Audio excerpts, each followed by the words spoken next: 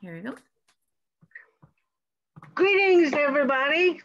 My name is Caitilin, Ronain, Cheallaigh, or a cat, as a lot of people use my nickname. I am presenting a class on resources for locating material and ideas from around the internet for your arts and science competitions, for working on your projects, whatever. And this is kind of my way of gathering all these some of these resources to give you an idea of how to work on your projects. My background is that in the SCA, I'm a herald, a researcher, and an artisan. I'm the former treasurer herald in the Ansteorra College Herald, and I've been a baronial herald twice for the barony of Stargate. I'm also in the modern world a interlibrary loan specialist, which means I work for universities, library technical services, and locate information resources for our faculty, staff, and students. And I've been doing that for 20 plus years for interlibrary loan. I've been working in libraries for 40 plus years total. So I have easy access to find resources for research projects. And I'm also a daughter of a librarian, a niece of a librarian, and a sister of a teacher, so it comes naturally. Okay, what is knowledge? Why do we seek it? Why do we want to use it? It's learning on subjects for school, for pleasure, for research, and in the SCA, that's a big part of our mission. In the SCA is to research and recreate the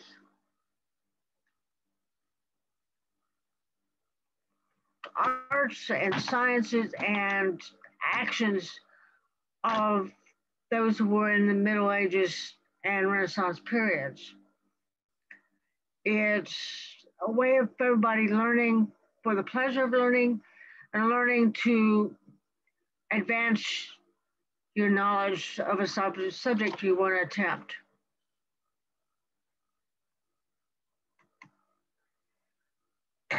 And the SCA is devoted to research and recreation of pre-17th century skills, arts, combat, culture, other things, employing knowledge of history to enrich the lives of the participants.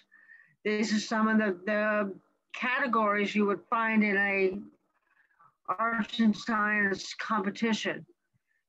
And if you go to several, and I have down at the bottom of this presentation, I have the links to some of these competition categories and their subsets.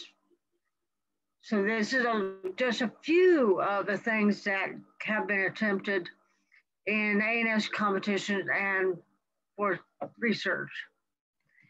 And I found that this is just a small tip of the iceberg of the kinds of subjects you can find in researching your subject that you want for an arts and science competition or just for your own pleasure. Where's the best resource to locate information? Mainly is in libraries, the public libraries, county library, public and county libraries, and special libraries, colleges and universities, and a really good thing to do, and you have access to it.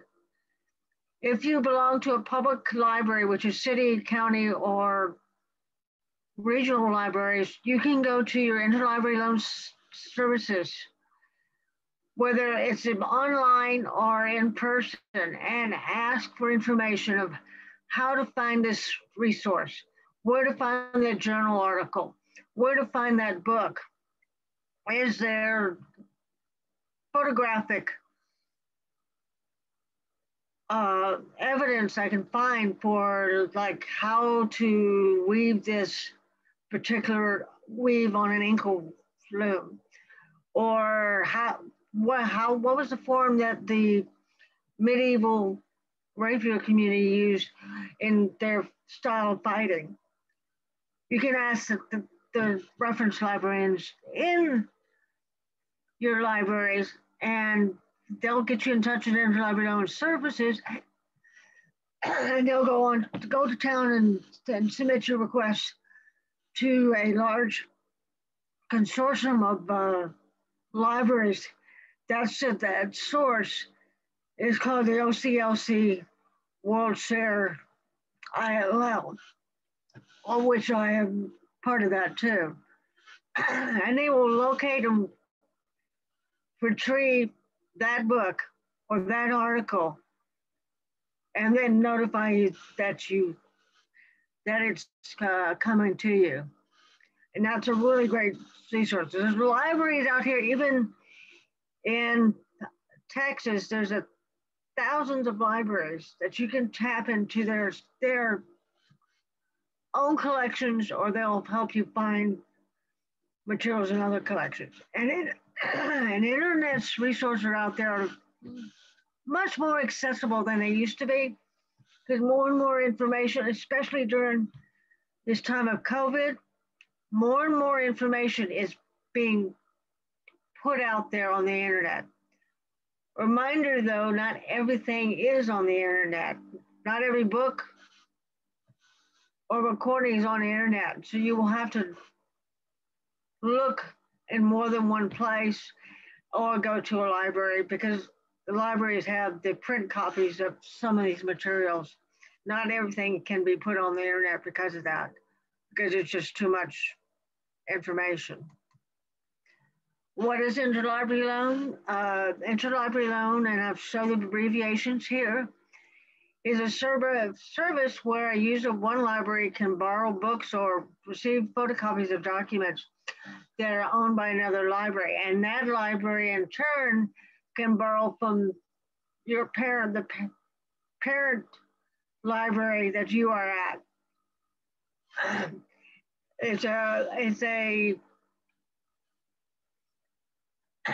what's the word?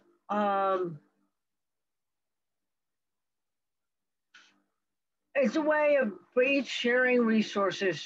It alleviates a lot of the cost of everybody owning the same journal or owning the same book, because just nowadays it's expensive for subscriptions, and the cost of books are a lot higher than they used to be. Please note that textbooks are harder to get on the interlibrary loan. One, other libraries hold those textbooks for their own patrons, their faculty, staff, and students. Yes, I know that textbooks are expensive, but unless it's an older edition, it's harder to get unless you buy it yourself. And here's some of the reference sources where you can start looking for information that other people have compiled. These are really good resources. The online reference book for medieval studies has manuscripts. It has research from other libraries and other individual researchers.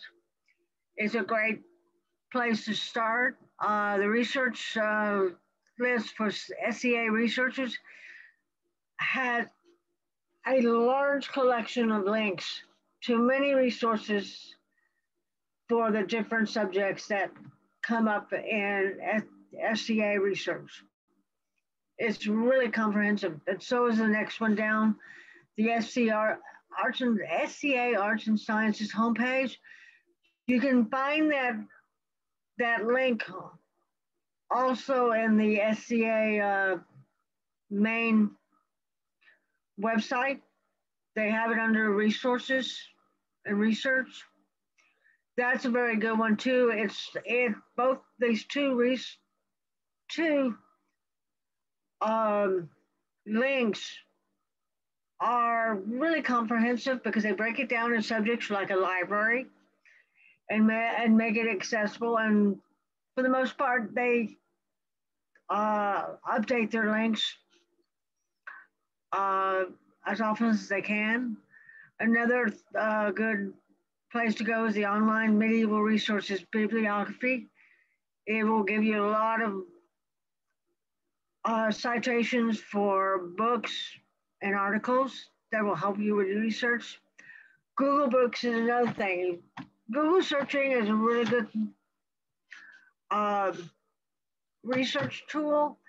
And what they have in Google Books is that if you qualified the research, your search, you can come up with the books that are in public domain. They have been scanned and digitized where you can find books. And I found books as early as the mid to late 1500s that have been scanned into Google Books. It's called the Google Books Project.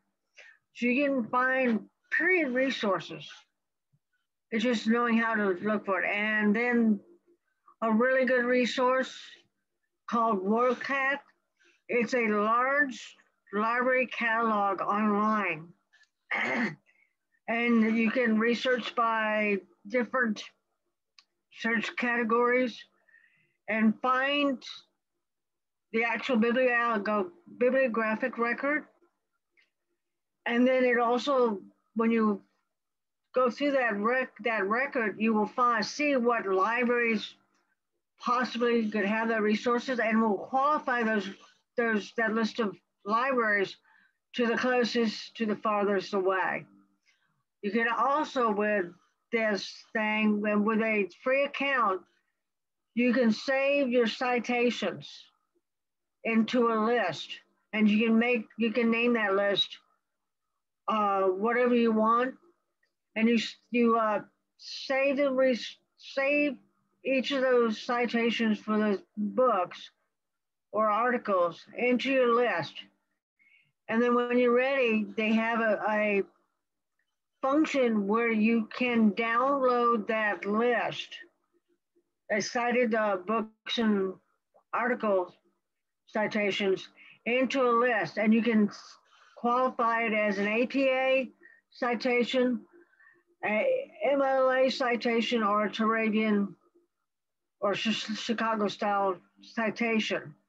So you already have, when you download that, you can then copy that list and put it on a Word document and just clean up a little bit. And then you have your bibliography for your documentation paper right there. So that you don't have to, if you don't know how to do documentation, this is a great start. It's a really good resource for WorldCat. I use the version with all the bells and whistles because I do interlibrary loan. I can find more things with this resource as the WorldShare ILL platform.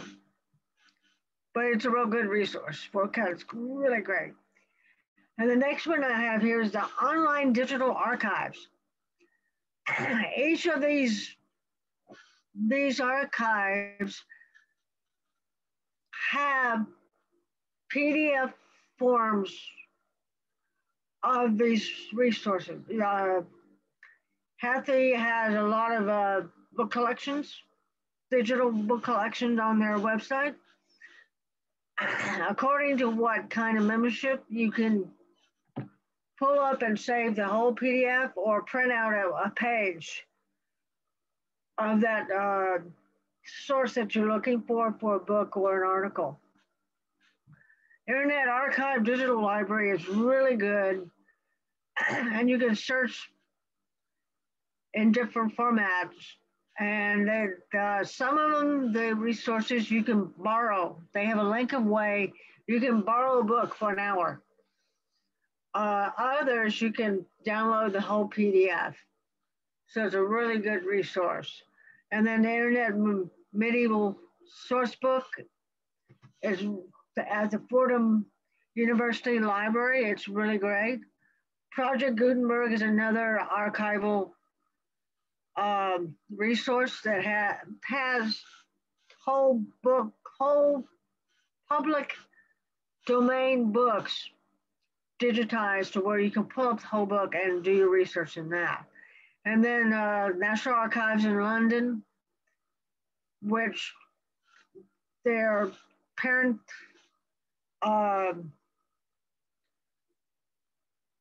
website is actually the law library at the University of Houston.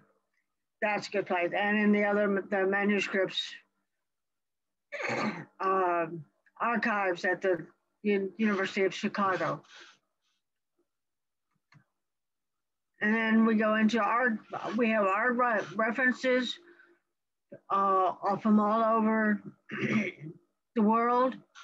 The Google Arts and Culture website has a tremendous amount of resources. Also, part of that website, they have the museum collections with links to over 2,000 museums. So you can go into the links and pull up that museum and go to their research section and actually search and look for extant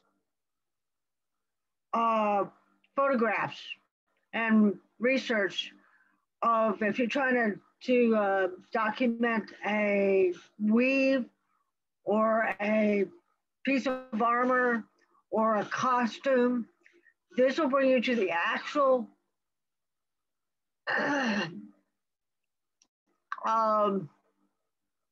piece that's being held in that museum. So you have first source, primary source material that you can access to put into your document paper. And it'll also give you the citation that you can use in your paper, in your bibliography.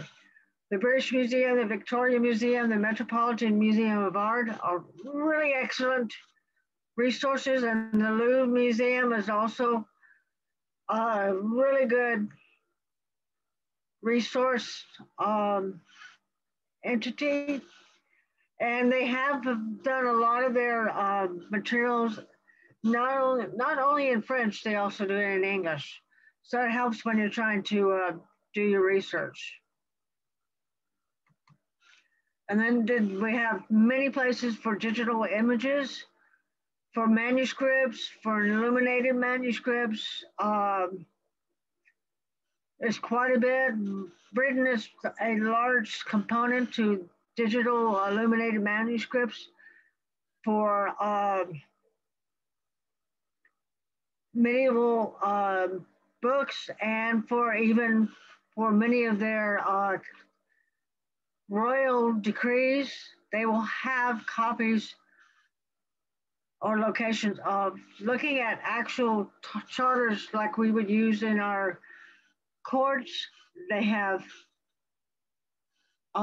representations here, photographs here.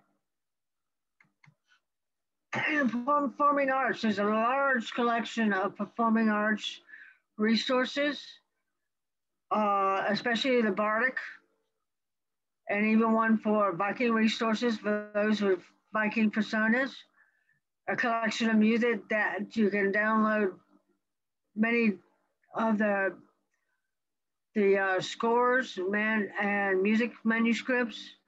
And in some cases, they have recorded public domain music pieces. So there's a great resource there. And historical resources, Many of these were resources. Here, the Circle for Irish Chancery Letters, the National Archives of Britain, the other Chancery Rolls.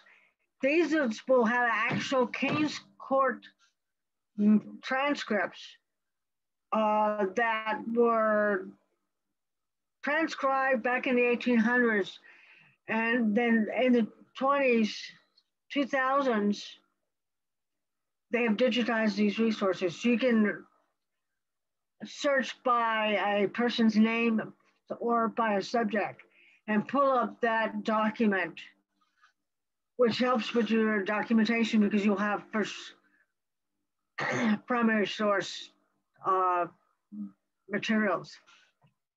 So these are really good. And if you're looking for the Domesday participants in the 1066 uh, invasion of England from William the Conqueror, you'll find the names there with genealogies. And then onomastics and heraldry, we have a lot of resources. The Dictionary of Medieval Names for European Sources is a good place to document your name submission because you can find pretty much most of the names in Europe, Northern and Western and Eastern Europe. We'll find examples of names, and from those examples of names, you can actually go to the citation to where they found it in period manuscripts. So it's a really good resource. It helps you document your name more precisely when you're trying to submit it for registration. A lot of other research resources. Google Scholar is a great resource because it will search several different resources at once when you put in your subject question. It's very good, and it goes across many disciplines, so it's a great place to go look for journal articles from scholars on the 1066 invasion of England, or just find that certain cloak or costume that Elizabeth had worn at the time of her reign. So it's a good resource. And there's Monastic Manuscripts Project, which is really good because it shows a lot of the manuscripts as they were done. JSTOR is a good place to look for articles. You can go get to JSTOR through your public library. If you're a member of a public library or if you are associated with a university, you can use that resource through your membership, and it'll pull up the articles. Some of the articles you can then ask the interlibrary loan to find. Some articles are PDF form, and you can download them for your research and then cite them in your documentation. ArtStore is another. It's a subset of the JSTOR. It's a really good place to look for art resources and materials. Okay. And then we get into what you need to know for your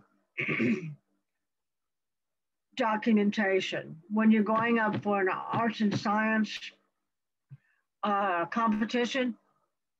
These resources will actually show the forms you need to use when you're competing.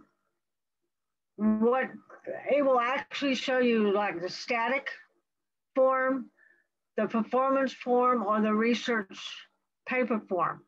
And we do have that for Ansteorra. It's on the Ministry of Arts and Science main page. And it'll bring up those three forms. It'll also bring up the Gulf Wars forms if you're competing at a Gulf Wars level. And this way, if you have those forms, you can make sure your documentation is following the format that that competition would be for different ANS divisions and categories. It's a great way to really get on point with your documentation and your research, and also how to display your project in a most agreeable format. And then they also have on the internet from different kingdoms the judging criteria sheets where they look for certain things. Uh, it's a scoring sheet. It's basically the scoring sheet for your ANS display of how authentic it is, how much effort you put into it. Is it more period or less period? It'll say using period resources as well as modern editions. And when you have some things that you have to substitute materials for your project, especially if it's using dyes or chemicals, they will take into account you using a safer chemical than mercury, lead, and arsenic. Because some of the arsenic and some other chemicals are used in dyeing and tanning processes for leather and furs are very toxic. So they will take into account that you're using a safer, more modern chemical to protect others. And they also will make a point in these document sheets of herbs being used. There are certain herbs that you cannot compete with because they're toxic. And some people are allergic to those herbs too. So this is a really good resource. It will help you immensely to get on point with your documentation, and when you display, it'll get you on point to show it in the best light. Fact bites. How many libraries are there in the world? A little more or less 2.6 million libraries, from small libraries to large university libraries. How many books there are in the world? Nearly 130 million books, give or take, to those published in the past 10 years to the present day. And they're printing out more materials daily. There's a tremendous amount of information on the internet. Not everything is on the internet because it would make internet slow to a crawl.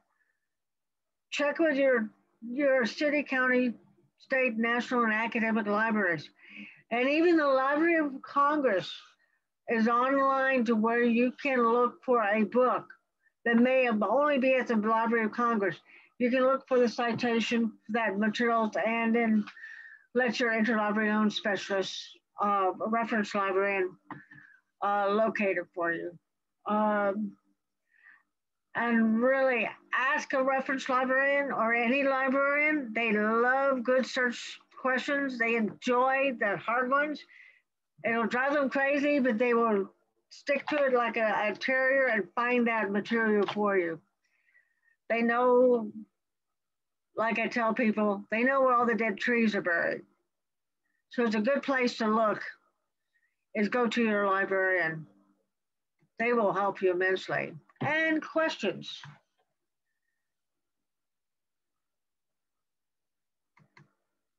Let's see, I can't look at questions. Serena, do I have any questions?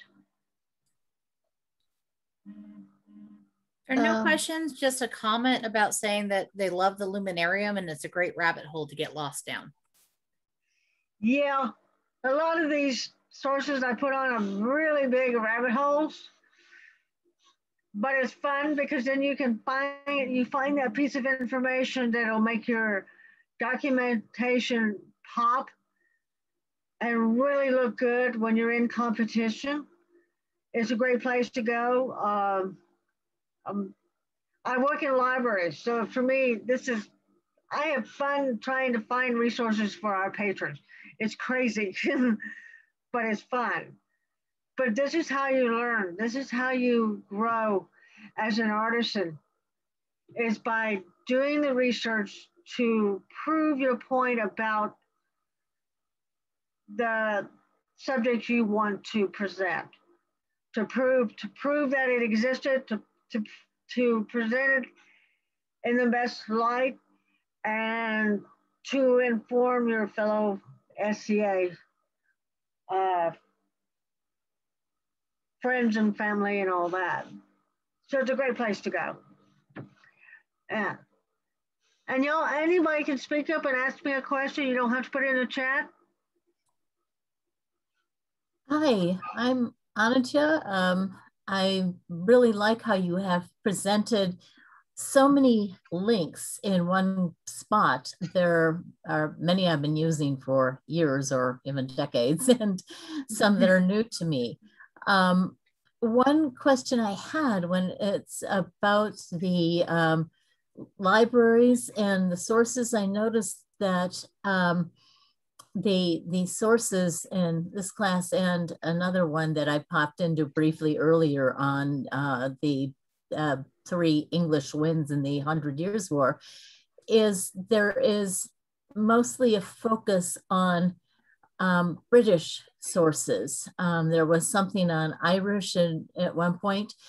The one region of the world they don't study is the British Isles. I'm focused on the continent, and I noticed that while the Louvre was mentioned, the Bibliothèque Nationale de France and the BVMM is not listed. E-Codices in Switzerland isn't. The Austrian National Library wasn't. The Carpata, which is the Belgian source for all things visual arts extant, it is also an amazing source. That's Burgundian.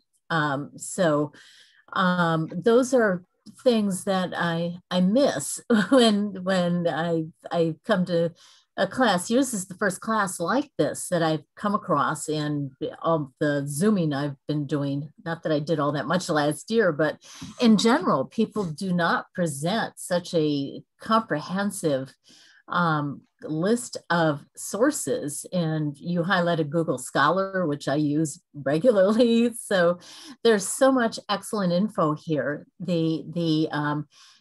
Broadening the scope, especially now with the mission of the SCA to expand to worldwide cultures, adding maybe a second class on archives in cultures globally could be really, really useful for many people. You've got such an amazing background. I have a sister who's a teacher or teaching overseas for 20 years, but last year she did a sideways step to become a school librarian. So I understand the connection. So this has been great. As I find more resources, and thank you for pointing out those resources, I hadn't thought about that before. When you're trying to do a presentation, especially in PowerPoint, you have only so much room. Yes, absolutely. But as I find more resources, I mean, yes, that would be a good idea, because archives, especially in this day and age when we can't go to a library, archives are important. And I've been finding more and more as I do research of archives where we can find materials on extant, which means primary objects that are put in museums. And there are a tremendous amount of museums I didn't cover because there's a wide variety. The Google Arts and Culture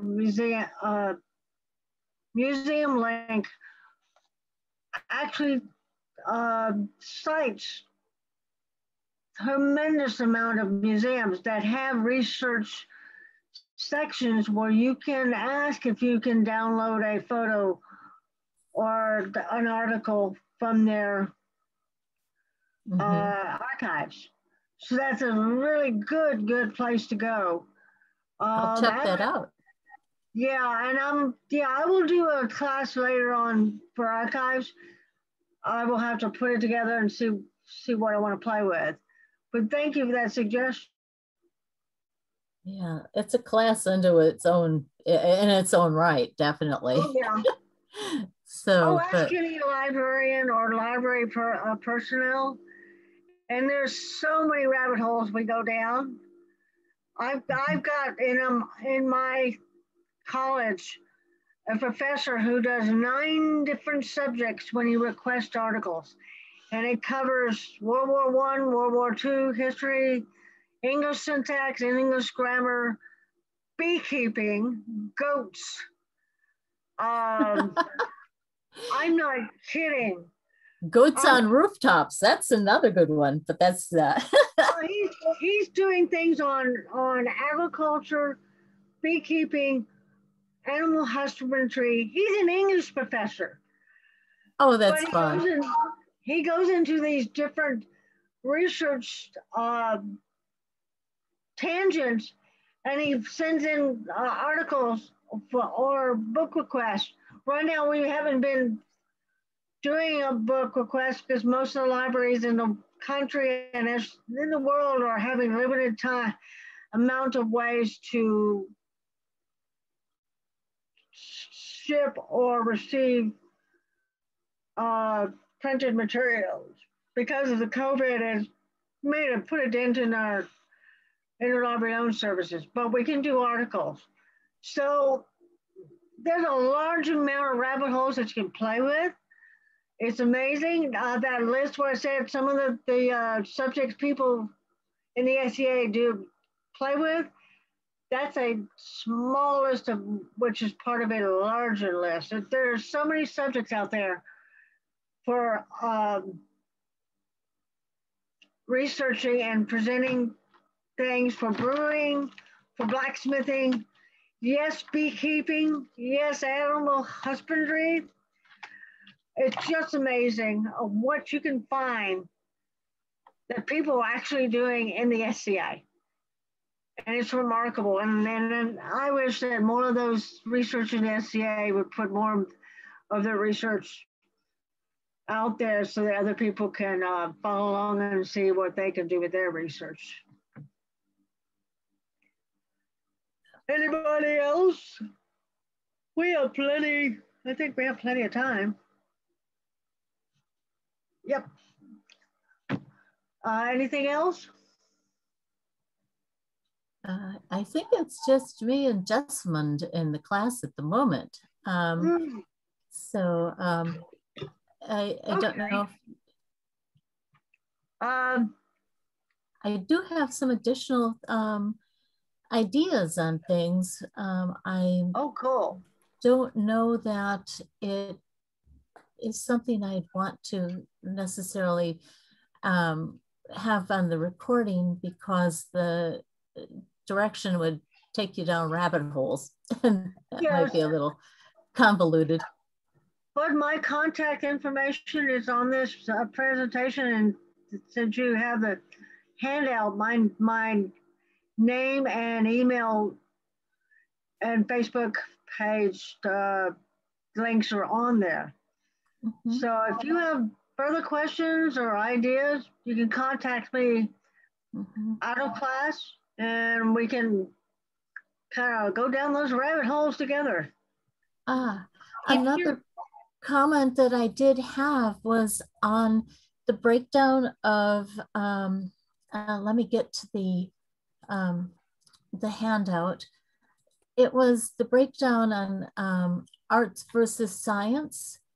I'm from North Shield, and we did a breakdown of arts and sciences in the last year and a half. It's strange because of COVID to find that there's so much time that we weren't together. The last event that we held before lockdown was our North Shield A&S fair. Ooh. And we chose fair because it was not just competition again with criteria. There was also a display a component and a subset of that on experimental archaeology, where our queen, Jeanette, sponsored that. It was show us what you've done. Even incomplete projects are great. Show us your failures, but tell us what you learned from it. And there were as many who participated in display and experimental archaeology. Actually, I think a few people more than there were in the ANS competition part itself. So by expanding the scope, there was much more participation. That was, she was inspired by Callenter's Queen's Prize. So what we had also done was looked at the difference between how arts are defined and sciences are defined. And under arts, I noticed that much of it is verbs about the action of doing things, paper making, brewing, bookbinding, paint and ink and calligraphy are techniques. The sciences, the functional arts was defined by materials. And we found that also when doing the research to restructure the ANS, which had been modeled on mostly a combination of Mid-Realm and Callantyr. What happened then is instead of just 5 categories, here I see 8, the categories were expanded to 24 with sets under each that were a number 145 actual disciplines with room to define more. And so it was rather methodical. The levels were expanded to beginner, intermediate, advanced, and then the focus was on tangible arts, performing arts, culinary arts or food and drink, and research. So it was, it might be useful to reach out to the current Kingdom Minister of Arts and Sciences for her information on it, because it could, as a librarian, you may really enjoy hearing the different system, because it was quite different from anything else that we looked at. It was like starting from scratch. So, but it wasn't, because there are all these categories, as you've already seen on your list, the arts and sciences and so on, that are out there. It was just synthesizing and combining all of the different categories and the different systems used by other kingdoms. The Gulf Wars criteria and the East Kingdom's revamped criteria are the most similar. Well, that's good to know. I keep looking to see more category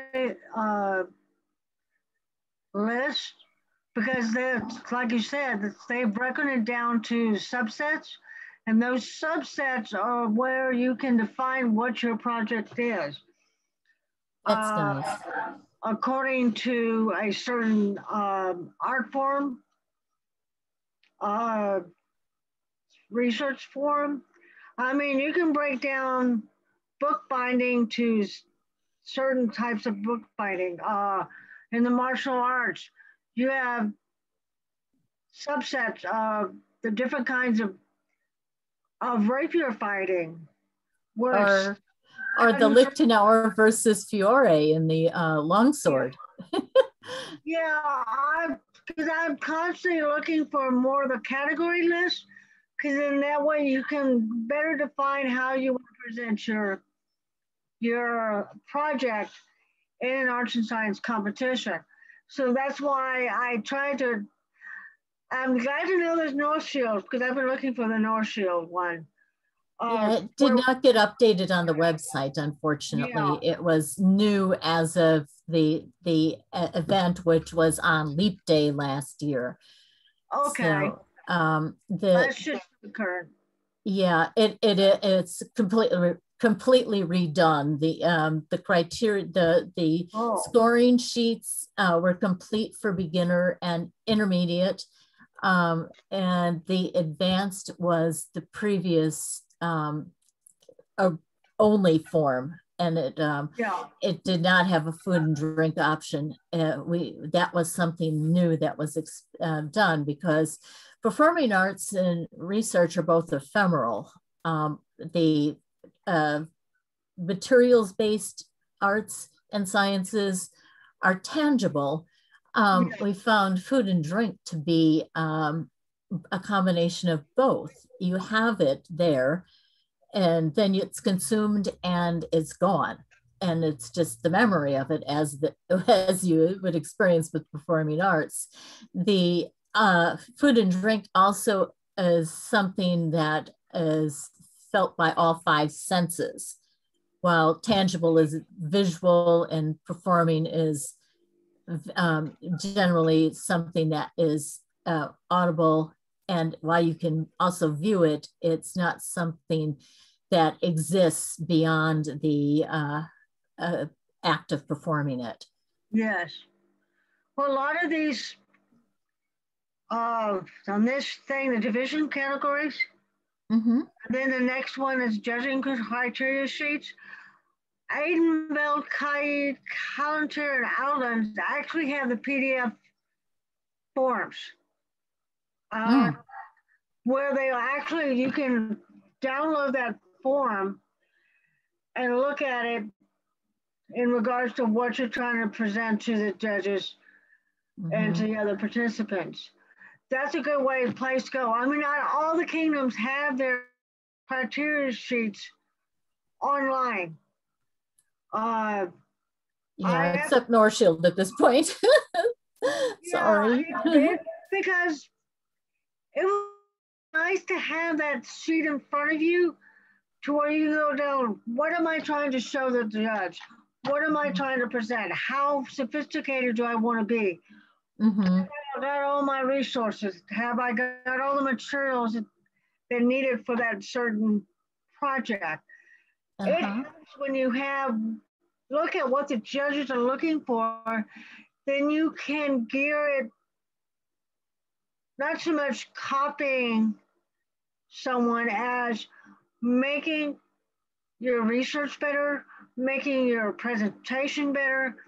It also helps when you are standing there talking to the judge and they're asking questions. You know what they're looking for. You know what kind of questions they're going to ask. And you can gear your verbal presentation much better, more succinctly, if you know what they're looking for. And that's why I put things on here, so that you have a chance of making a better presentation in the competition and a much happier outcome, because you know what is needed for your research, know what you need to prepare your object of your research, and how to present it in the most succinct form that'll give you more points. They like it when you are prepared, when you're knowledgeable. Some don't know your subject, so you're teaching them what you have found in your research about that weave, about kumihimo, about braiding, loop braiding, how in the rapier community, how they found that certain defense for a counter defense. Everything matters. So if you have an idea of what the judge is looking for, you have a better chance of coming back with succinct answers to their questions, and then makes a lot better, happier ANS competition for you and for the participants and the judges. And I've been trying to find as many as I could of these criteria sheets, and also what the categories they're looking for. Because, like you said, they subset it. And then there's subsets.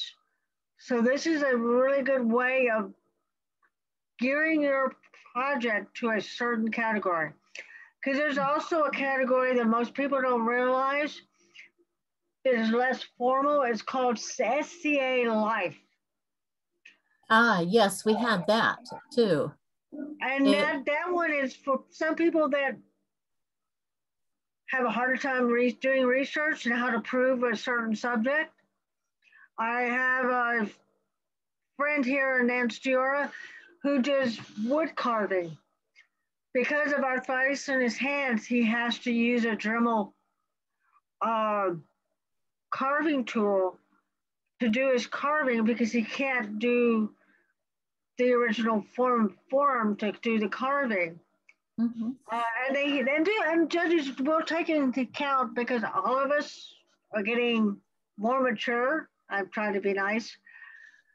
And some things are harder to do because of your eyesight, because of the arthritis in your hands, or whatever. So having subset categories helps you define how you want to do your presentation. Yeah, you mentioned the technique at GoForce in 2019. I was one of 3 judges for an exquisite bouquet of vanitas bouquet of sugar paste flowers. It looked like the still lifes that you would see in paintings, except it was all sugar paste, exquisitely molded. And in the documentation, the instructor noted that she used a more modern technique for creating and rolling out the dough because she had issues with her wrists and needed to have the more workable dough from the start. Yes. So she was not doing everything completely from scratch. It would have hurt her. So we don't want that. There's accessibility that was very much. Well, she documented it. Yes, if you document that, what you have to do in substitute, whether it's a technique or materials, the judges will take that into account because yes, there are certain things that people can't do or can do, and they'll take that into account. It's not a set in stone. When you're judging, you are looking for the most creative and as much as possible, most authentic format for that piece. And that's a lot of new artisans worry about. They say, oh, I can't do it this way because I can't physically do it. They take that into account.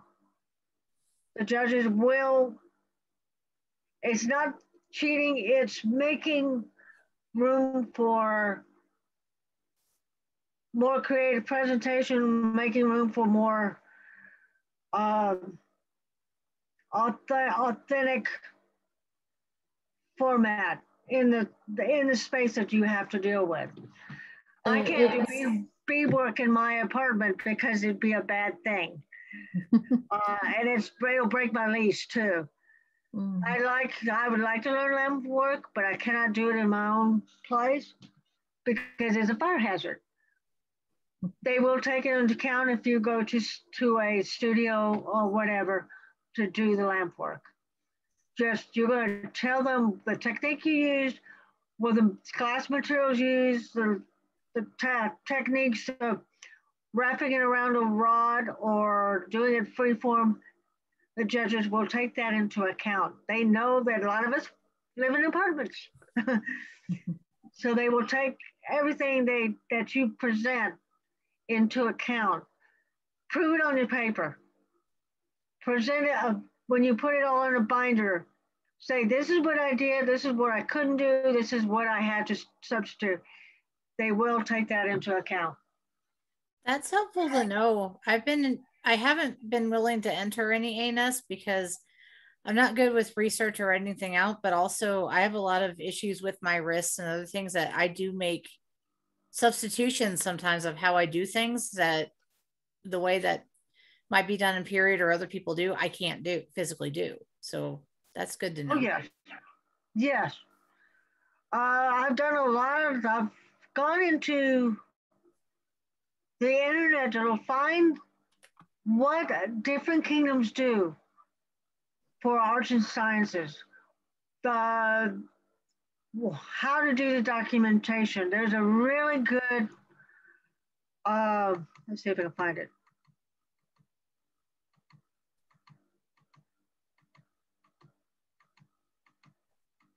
Should be on there. Well, no.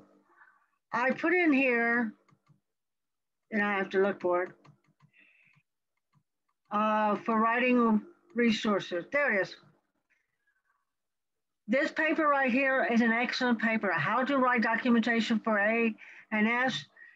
It's done by Laurel, who's currently in the Outlands.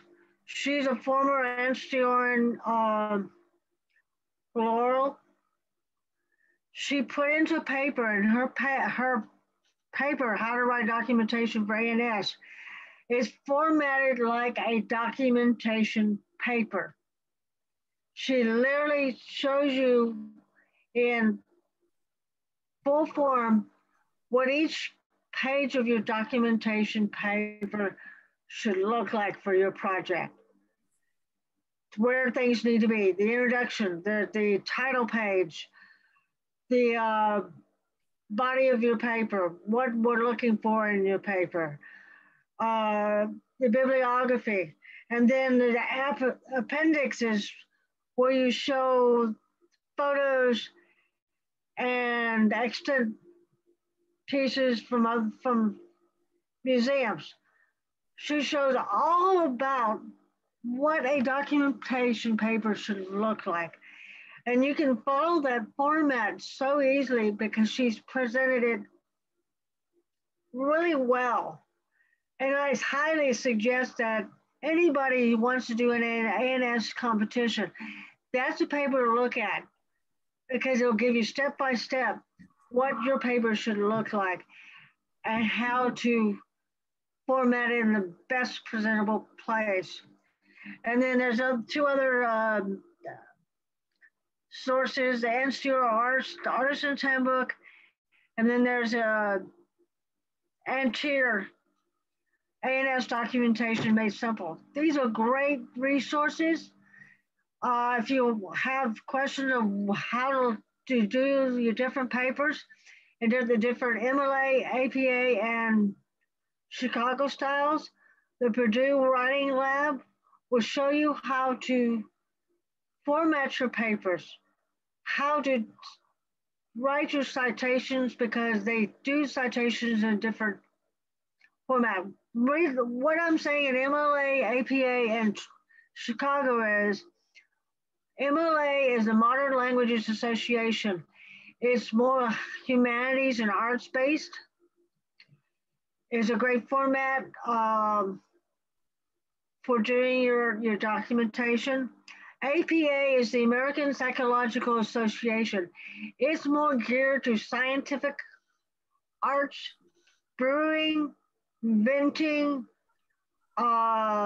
cordials, woodworking, many of those hands-on, tool-based disciplines. The APA is a better way of describing your experimentation and your techniques and what did go well, what didn't go well. The last one, Chicago, is kind of a combination of both, but a little bit extra. It was originally done by Caitilin Turabian. If you're in the English literature classes, they used all three of these formats, especially the Chicago format because it's more literature based. So Purdue Writing Labs are a really good place. If you don't know how to do it and you haven't been in English class in a very long time, this is the way to go because it'll help show you step by step how to present your paper. But a side note, I also was an English literature major in college. So I tend to understand these resources a lot better because of this. But this is a great place to go. I try to just show some of them. There's a vast amount of other places to go to writing a paper, presenting a paper, what sources you need, and then you can go into different kingdoms and find out what they're judging and what you can do. Does Ansteorra require written documentation? Depending on the competition. At a local level, they say a couple of paragraphs or 2 pages with at least some kind of bibliography. If you are doing for a kingdom artisan or any kingdom artisan competition, they want full documentation and very extensive documentation. Gulf Wars is even more. Gulf Wars, Penzic, Lily's Wars, Great Wars, they will ask for a large amount of documentation and more specific documentation for the discipline you're presenting. So that's like a good 20 pages with appendices for those kinds of papers. It greatly depends on your subject. It greatly depends on the judging criteria. But if you're doing it at a kingdom level, you have to up your game. At a local level or the smaller war, our War of the Rams, also called Border Autumn Melees, they do between a local and a kingdom level arts and science competition. So it just depends on what you are presenting at. I would say go for as much documentation as you can. It impresses the judge better because they can go through the documentation. Oh, I didn't know that. I like that. I needed to ask more questions. So each of them has a different format and extent of documentation. That's very interesting. It's quite different in North Shield. The beginner level and experimental archaeology, the beginner level was similar to Callantyr, where you only needed a note card with the object or what it was, the time period and the culture. And if you wanted to, you could expand a little into what was period and what you did. That is actually all that is really required. And we don't necessarily say the citations have to be APA or MLA or Chicago style, just so long as they're internally consistent.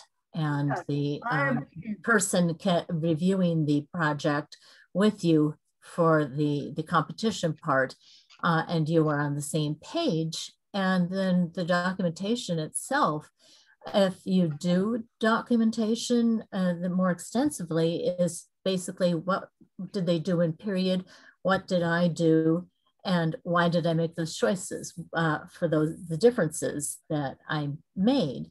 And as a result, it's made it more accessible, and it includes more people. Also, the verbal documentation only is entirely allowed. There an issue had come up with the previous rules in the previous year where someone talked about archery for an hour, but didn't have anything written. He's he's an archery research laurel, and Yeah. he was it's like he didn't have written documentation, and yet the rule set said he had to have it, and we said no, he doesn't have to have it. Verbal is entirely okay, especially since some people have disabilities where they find writing extremely difficult. And so the requirement to have written documentation was removed from the new rule set. So that is something you might find interesting. Though the new rule information was published on the Kingdom Facebook page and sent to the email list. But it, as I said, it did not make it to the website. So that's why I'm thinking if you reach out to the current KMOAS, she should be able to provide you with any anything that you are curious about. Yes, different kingdoms have different rules and formats, and I'm all constantly looking at the other kingdoms to find out what they are currently presenting. Like Caitilin, every year they come up with a new category list. So I try to update on that. Mm-hmm. Everybody's different. Every kingdom's different. From a berry to a full kingdom competition event, they go by different formats. So not totally, and I wish it was, a standardized format across the board. Every kingdom is looking at things differently in their own perspective. I would like to see more across the board, just so that any person competing in a different kingdom will have a better idea of what they're doing at a competition. But it's an ongoing thing. COVID made it really more accessible because we couldn't go to competitions. We had to do it on virtually. And to put the time in to document your material, you are also limited by where you can access that material, including from libraries. Fortunately, a lot of libraries, including here in the Stargate area, have upped their game on servicing their patrons, because we cannot give them physical books or materials all the time. We have to do it in a better format. So we have gone to open access journals, making access to special collections more virtual. We in the library community have really been trying to make it more accessible for researchers to do their research because they can't go into a library. Many libraries are either appointment only or only curbside service. So we're trying our best to make it more accessible. And in the SCA, we're trying to make ANS more accessible. We hope in the very near future we can get into more face-to-face competitions again, but it's an ongoing thing. And this is part of this, doing this presentation I'm doing is so you can find the resources that you don't have to step into a library to find. Yeah, including more people is so important, and letting them feel that their work matters. Yes. The consistency across kingdoms isn't there. There's individual needs and approaches, just because we are such a diverse population in such a large country. So it's helpful, definitely, to look at how it is addressed in other kingdoms. And that's the end result of doing a lot of this research. I liked how you also mentioned the rapier manuals, because research in the category includes study of historic martial arts and anything that is performance-based animal activity, for instance, where you've researched training hunting dogs or falconry or that sort of thing. So things that couldn't be brought into an event site, for instance. So those are some interesting interkingdom anthropology concepts that you've brought up. And I just noticed we're still recording. We've gone completely off book here. So I don't know if you would be able to edit the tail end of the conversation here, since it's probably not going to be of interest to folks who came for the research and knowledge part of it. But I'm certainly enjoying hearing the hows of Ansteorra's ANS and in your approach and getting information from so many different kingdoms. That's really neat, and says a lot about your approach to research in general. I appreciate that very much. Well, that's from a background of being in libraries, and also the fact that I've been doing research since I was 7. And I majored in English language and literature, and what I have my bachelor's in. I'm more focused in making sure that all that information is accessible. It's part of why I'm a herald, it's part of why I'm a researcher in SCA, is to make knowledge accessible to all. It's part of what library people do, is we want to share that knowledge, not just hold it for a few, but make it shareable across the board for anybody who wants to do their best in their research, not just for ANS competitions, for research in general, for your own benefit, of brewing a really decent ale to brewing a fine wine or a cordial.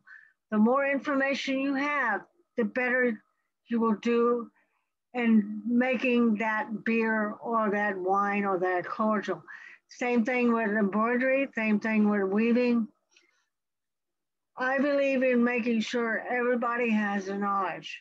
And I'm constantly researching to make it more accessible to others. That's why I do this presentation, so I can inform everybody of what is accessible, what can you find, and make it your own.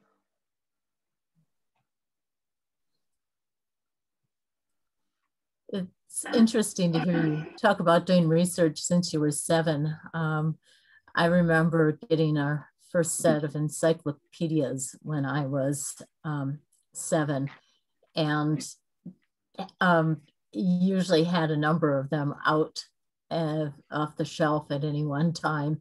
So diving down rabbit holes at a young age. So I have an interest in this as well. It sounds like you are a strong advocate of lifelong learning. Yes. What was it that you found most appealing about your persona? What was it that led you to focus on a specific area of the SCA? Did you choose a time period and culture based on your English background, or some other factor?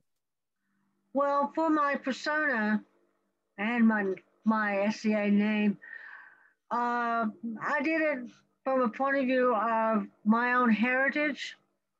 My heritage is Scotch-Irish, Scandinavian, German, and pretty much Western European. I come from the idea of being as my persona that I'm trying to write up, is a scribe in 1400s Dublin. to where I am writing materials for other people. And as a researcher, heraldry is up my bag. Heraldry is a way for me to do my research for others. I help them find the resources to document their names, hopefully to the nth degree.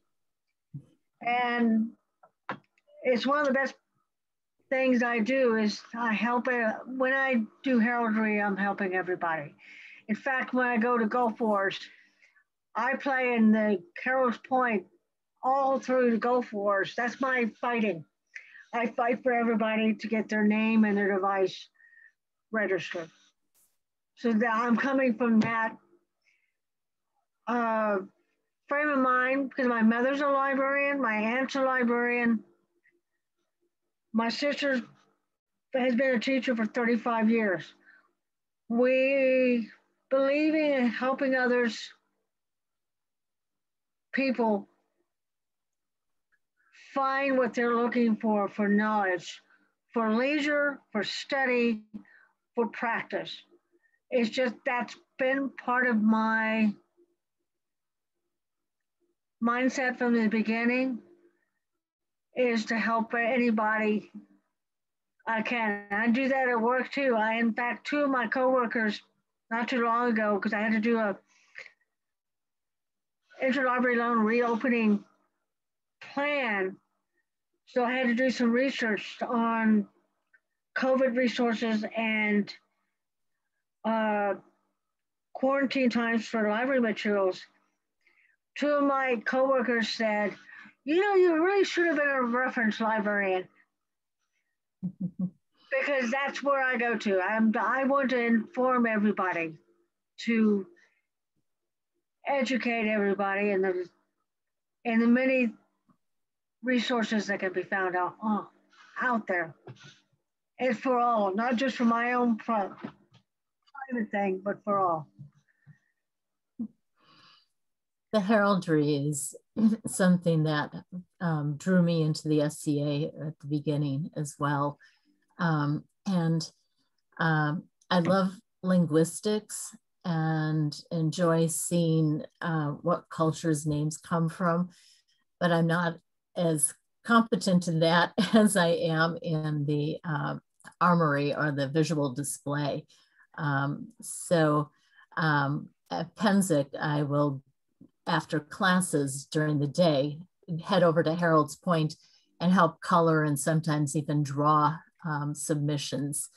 And they give you ice cream in the afternoon. Yeah. Well, Harold's Point is one of the most magnificent places to be at war because you will have principals, heralds from each kingdom sitting side by side with new heralds and intermediate heralds. And we are going back and forth and going through ideas. How do we find that Japanese name? How do we document the thing? Because everybody's a specialist in certain cultures. We're going back and forth. And these principal heralds will have the administrative side of what can be documented and what can't. They know the center rules, which is this standard evaluation of names in armory something. They know the rules and they can help the other heralds say, oh yeah, you're right. Because what heralds are doing is trying to get all that documentation on your submission exactly what it needs to be so that when you go to your in-kingdom decision meeting, it can be proven. And the simpler it is, the better it is, it can be passed up to this SCA College of Arms and go through the process in Oscar, which is the online commentary for all the SCA. The better your documentation, the more you can prove, the faster that submission goes through the process, and the better likely that it will be, it will pass and be registered. Keeping it simple and sweet, keeping it documentable, will make your submission go faster because they don't have to prove every part of your documentation. They already know that you have done the documentation. They will look at it, find the source, verify it, and go on. So when you go to Harold's Point, you see all that. There are people that come to Harold's Point just to draw. They just draw out the armory and color it. That's what they do all during war, is to sit there and do that. We have name heralds and armory heralds just going back and forth and talking about submissions. So it's a great place to learn your craft as a herald, and it's a great place for submitters to see the process in action, to see what their submission takes to go up the line and get registered. So I highly advise anybody who's going to Penzic or Gulf Wars, go to Harold's Point and sit there for a while, and you will get a class you will never forget. On the spot education, yes, that's very, very good example of one-on-one mentoring or teaching. It's so important too. That's just such as this hive of activity when you're there. Yeah, just don't wait till the last minute to do your submission. So, and everybody does need to have a name. It's certainly possible when joining to use part of your real name or and of your group, or actually of any group. You don't even have to be in that group physically, as I discovered recently. If you like another group's name, it's plausible medieval construction, and so you might have a connection to it in some way. So that was interesting to find out. Armory is a very neat thing to have. It's like your own personal, not trademark, but personal concise ID. The visual speaks 1,000 words. So everyone would know who you are just by seeing your emblem. And that is such a cool concept. Yeah. So I'm far less cognizant on everything armory. I'm better at names. I'm a better book herald than an armory herald because I'm still learning armory. It's a little more precise.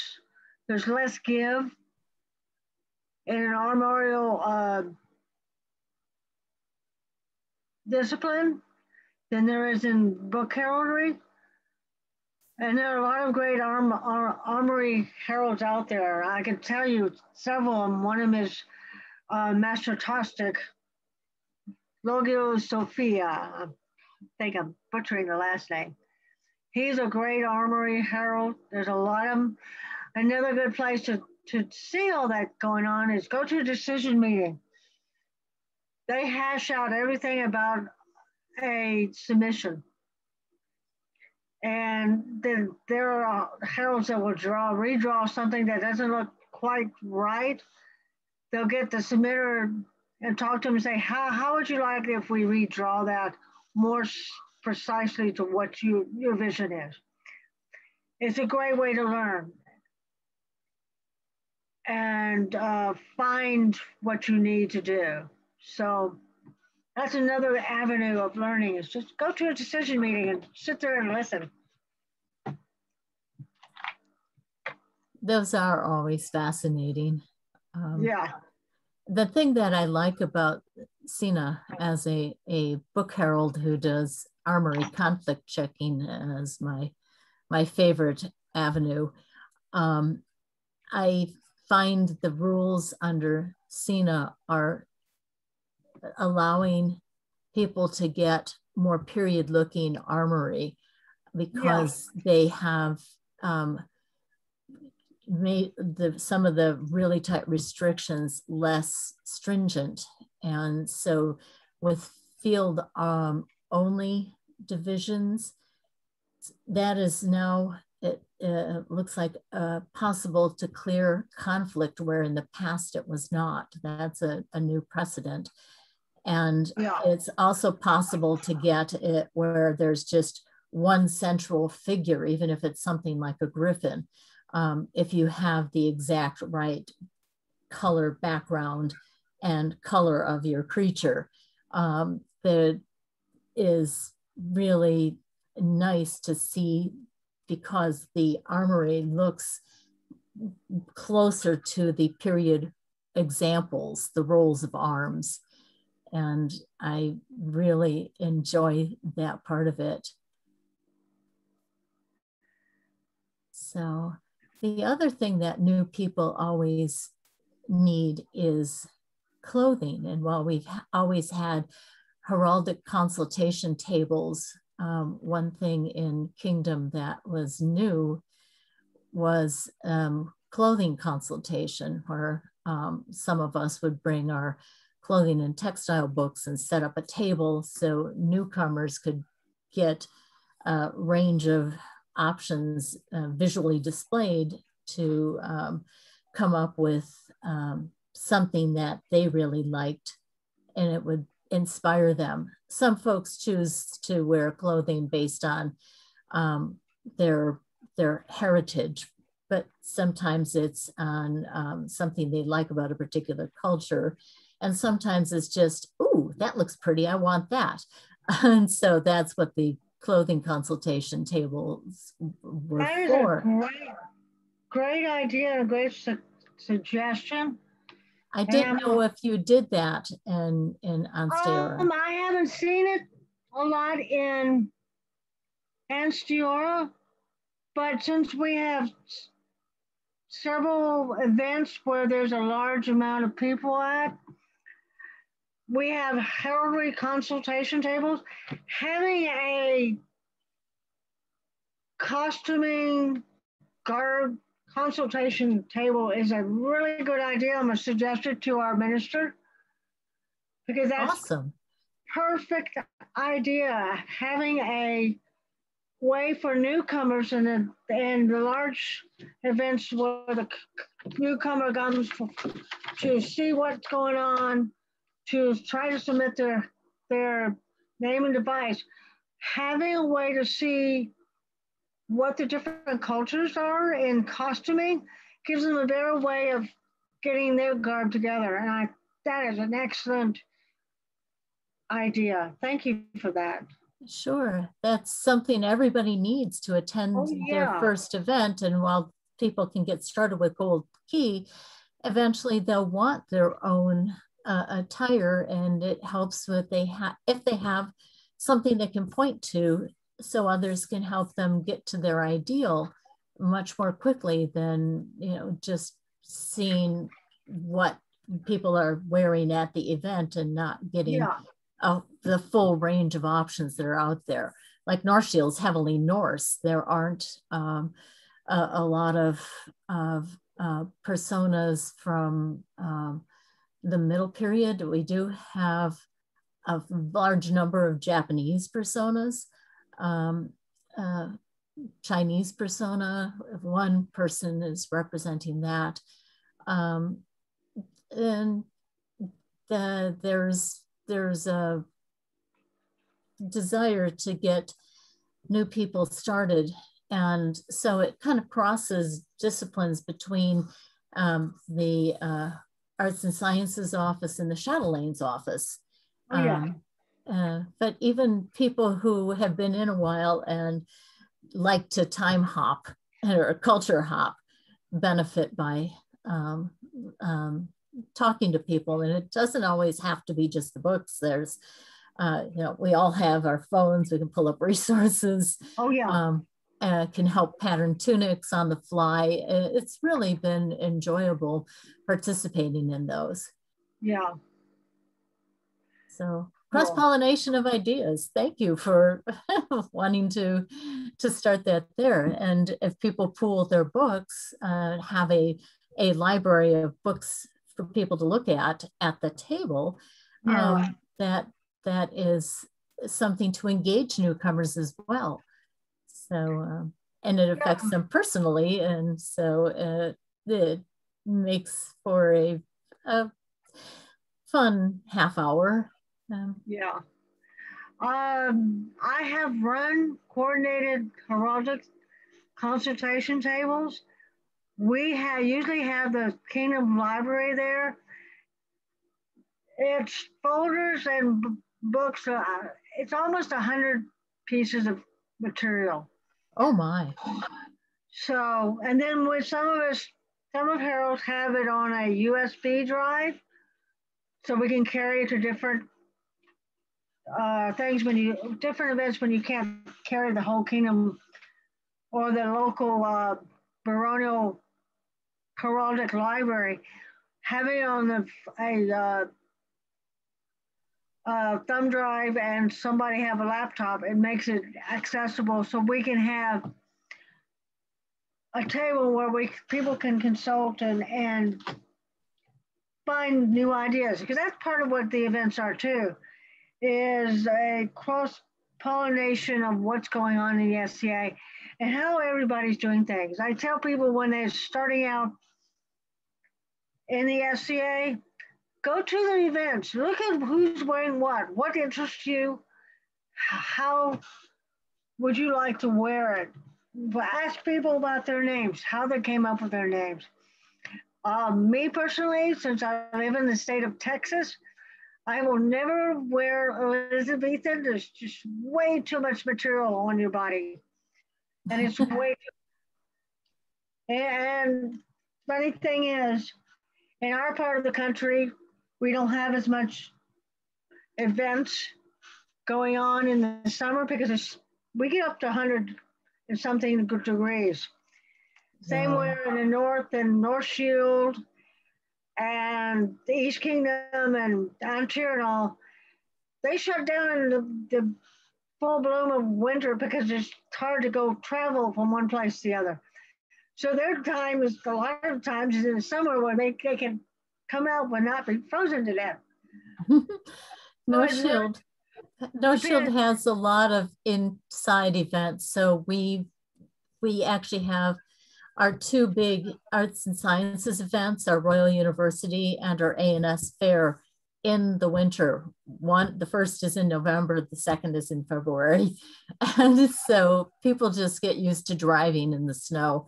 But every year when the snow hits, everybody has to get their snow legs back, their sea legs, but except you need to relearn how to drive the first big snowfall. And then you get used to it. And then you have like LOCAC. LOCAC, even though it's June there, it's also winter there. Yes. So they really have a bizarre time of it. And then anything below in the southern hemisphere, including Africa, Middle East, and all that, they're dealing with actually the opposite of what the northern hemisphere is doing. So yeah, you have to kind of make allowances for ways to get to events. And right now, with COVID, King's College is online. So yes. And I'm happy for that. It's been great. And it's allowed information and knowledge to be more accessible, to be shared more widely. And it's definitely an important thing, and kind of allowed the SCA to remain active during COVID. We adapted. Well, and during when we're actually doing events person, the Kingdom of Ansteorra is Texas and Oklahoma together. Mm-hmm. The Kingdom of Texas is huge. When you talk about Texas, how long does it take? How far is it from one event to another? We say in hours. We do too. And say I'm in Amarillo, and it is the same amount of time for me to get to St. Louis as it is to Houston. Yeah. Oh my. Yeah. Just why I don't make it anywhere. Yeah. Like from Beaumont, which is on the eastern part of Texas, to go to El Paso, which is in the western part of Texas. It's about 2 days. That's a haul. It's 800 to 1,000, over 1,000 miles from one end of Texas to the other, and the same way from going Galveston to Wichita Falls. Uh-huh. So when you're talking about Kingdom, and North Shield's large too, Yeah. having these online events helps because not all of us can drive a long way. It's just, I did, back in 2019, we had our 40th anniversary of Kingdom. It was in the northern part of Oklahoma. I'm from Houston. Oh, wow. It took 2 days because we couldn't drive straight through. It's a long way. So having events closer makes the commute a lot easier. Mm-hmm. But that's just the nature of Kingdom. If you are East Con Kingdom, I think Connecticut and Rhode Island are their own little barony. Huh. Because you can go through Connecticut or Rhode Island in less than an hour. Wow. Houston to Dallas is 2 hours. Wow. And I'm thinking from where my husband and I are at in Kenosha, it's 900 and somewhere between 910 and 920 miles to get to Winnipeg in the Northwest. And it's also almost exactly the same, that range, to Custer, South Dakota, in the southwest corner of the kingdom. And I discovered it's almost exactly the same between 910 and 920 to get to Gulf Wars. In each case, you have to stay overnight halfway there because it's just such a drain to drive straight through. It's like 16, 18 hours. Ansteorra, it's just, it's Texas and Oklahoma. It's only 2 states. Well, did you see the size of the states? That's significant. Yeah, it's an 18-hour drive to Gulf Wars from where I am. But, oh, wow. You know, as our instructor here is on the other side of the state, it's a lot closer drive for her. I'm in the far corner of the state. For me, it's 418 miles from Houston to Gulf Wars. And I've driven it by myself, which is not a fun thing to do, and I would suggest it. Though some people do ride by themselves. You're crossing through Louisiana into Mississippi from Texas. And you're crossing over on I-10, 2 of the largest high bridges that I ever want to ever drive over. Oh no, I hate high bridges. 45-degree angle. It freaks me out every time I have to drive over the St. Charles Bridge because it freaks me out because it's at an angle. And I'm always worried about getting up to the top and going down. Oh, that would make me so. So I've kept the recording on because a lot of the discussion actually is relevant to other people because you guys have hit on a lot of things that somebody like me has no idea what's going on. I think it's been useful information, but do you want me to go ahead and stop the recording now? Yeah, go ahead. Okay. When does this